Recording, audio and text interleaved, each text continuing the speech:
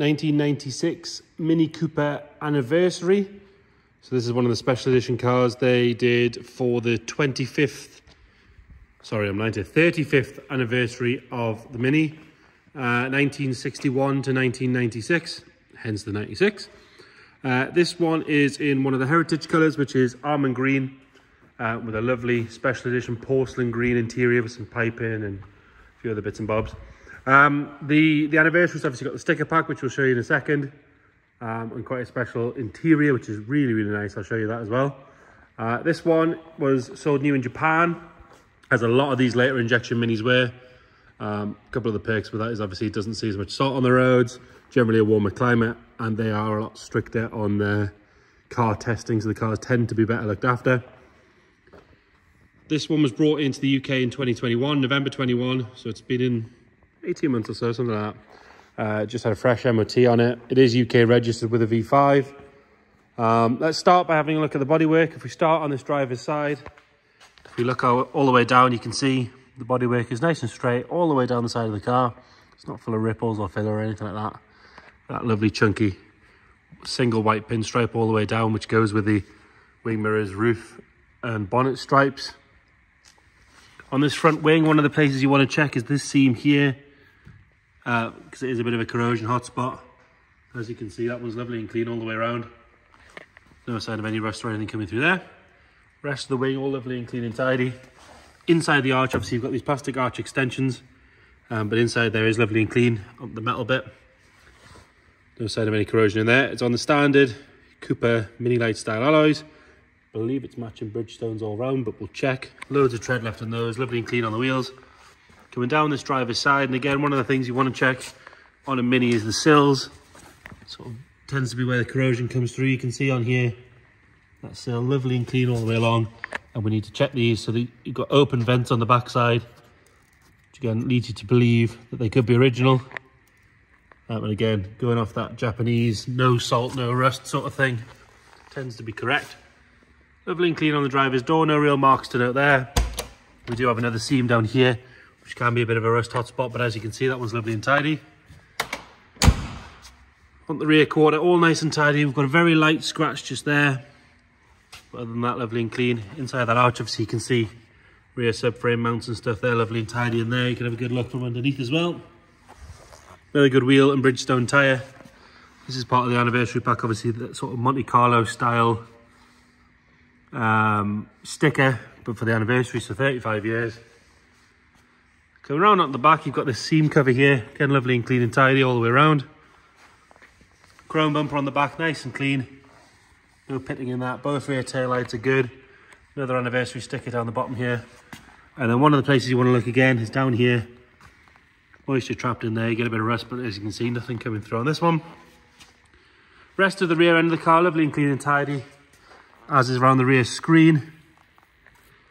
There is a little bit of pitting on the top of the handle. As is the sort of handle on the barge, all nice and tidy.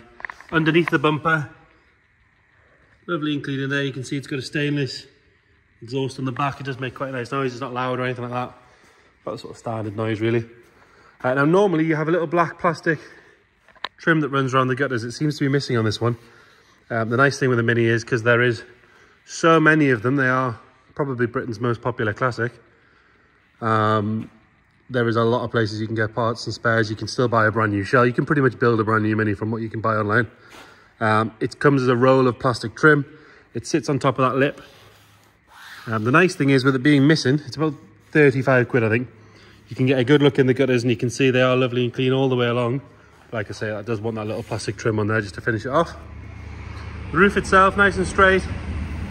There is a little bit of, you can see it sort of pitting in the lacquer on the paint, but you do have to get right under the light and get right close up onto it to notice it, but it is there.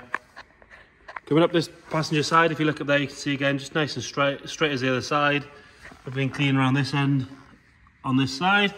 Nice and tidy on that wheel and tyre. Another Bridgestone there, so it's 3 out of 4 so far.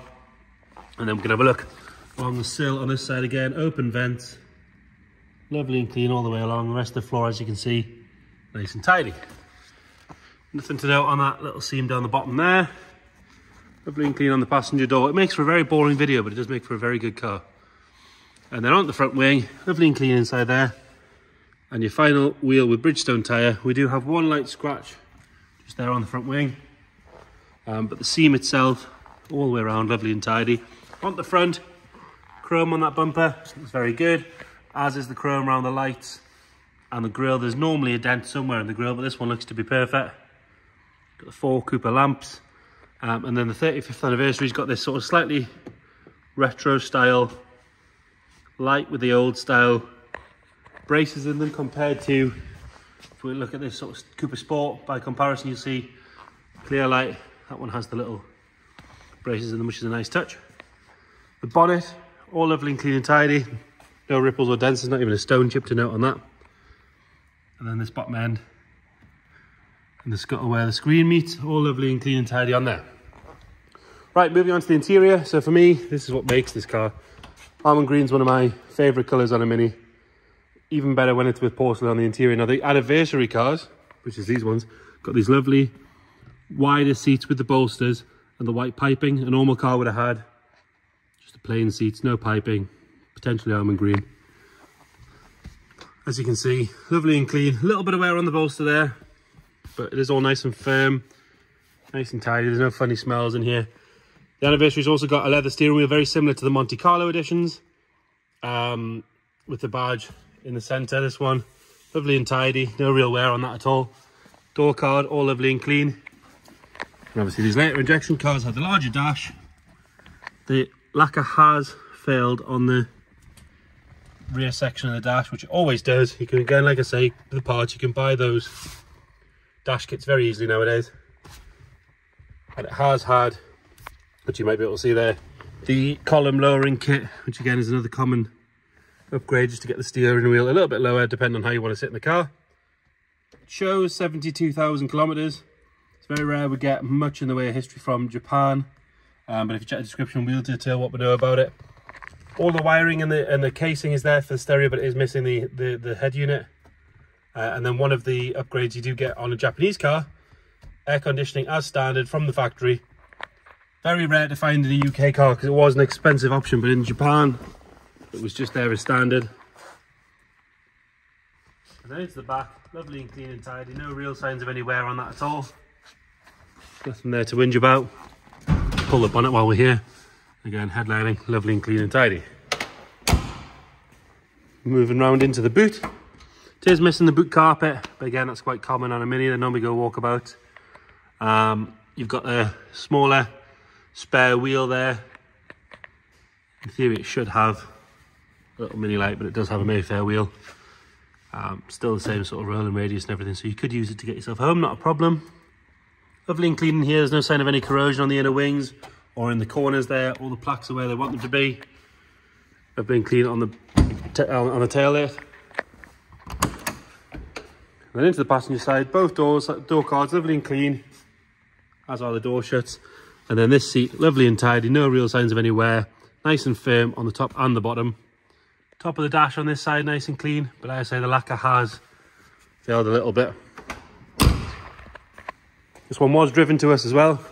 It's been with us a couple of days now, starts on the button, which we'll show you in a second. 1300cc injection engine, far more reliable than the earlier carburettor cars. But again, you can get just about every part you could possibly want for them. Nice and standard in there. It hasn't had aftermarket air filters or anything like that fitted. Lovely and clean in there. Underneath you can see, not dropping any fluid or anything on the floor. We'll get it fired up.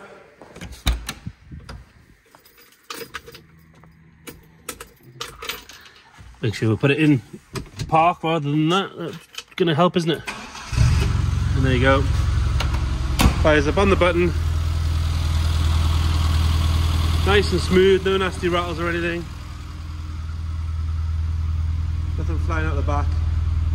You can hear just a slight little grumble from that exhaust as opposed to the standard one, but it is a nice sound. So there you have it. 35th anniversary Mini Cooper. Japanese import in almond green. If you've got any questions at all, please get in touch. Thank you.